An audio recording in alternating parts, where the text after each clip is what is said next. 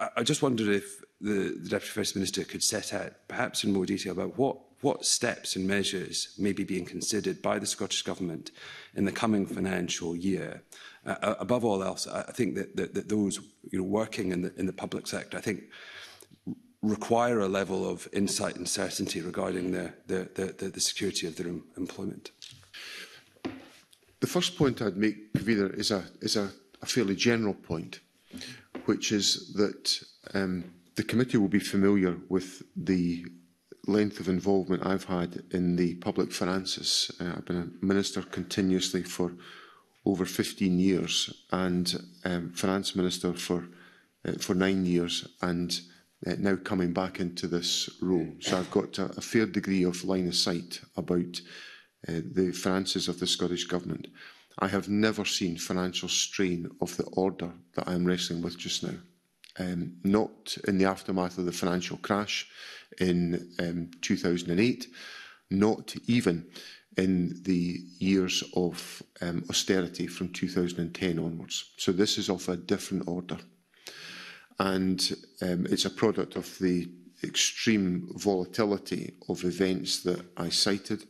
COVID, which led to an increase in the public sector workforce, the enormous disruption that's been created by the unwarranted and illegal invasion of Ukraine, and the impact of inflation, and it has been frankly and bluntly made worse by the backwash of the mini budget, which has been a disaster for the situation that we face. So the pressures are absolutely colossal, hence why I've had to come to Parliament to announce reductions in public expenditure already this year, and I may have to do more of that in the period that remains.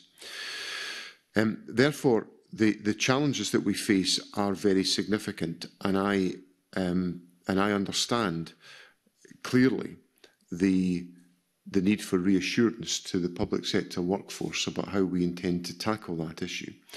I've already embarked on discussions with trade unions about the strategic approach to that issue, because we have to take the greatest of care in building as much confidence around those approaches as we can.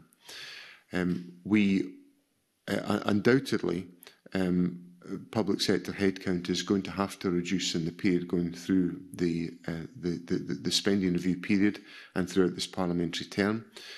How that is done is crucial, and I want to do that in a spirit of partnership with our workforce.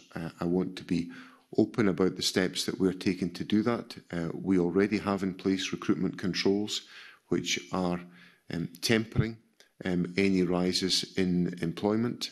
Obviously, if we put recruitment controls in place, it means that vacancies are in some circumstances not being filled. That obviously reduces the public sector headcount, but it does it in a managed and careful fashion, which is the approach that I would want to take. Obviously, we have to reflect in each budgetary event that we go through how we can best address these strategic challenges, and that's very much the approach that I will take throughout these discussions. But I welcome the dialogue that we are having already with trade unions in this respect, who have a clear and legitimate interest in ensuring that the workforce are dealt with properly and with courtesy and dignity, and that will be my approach throughout this challenge.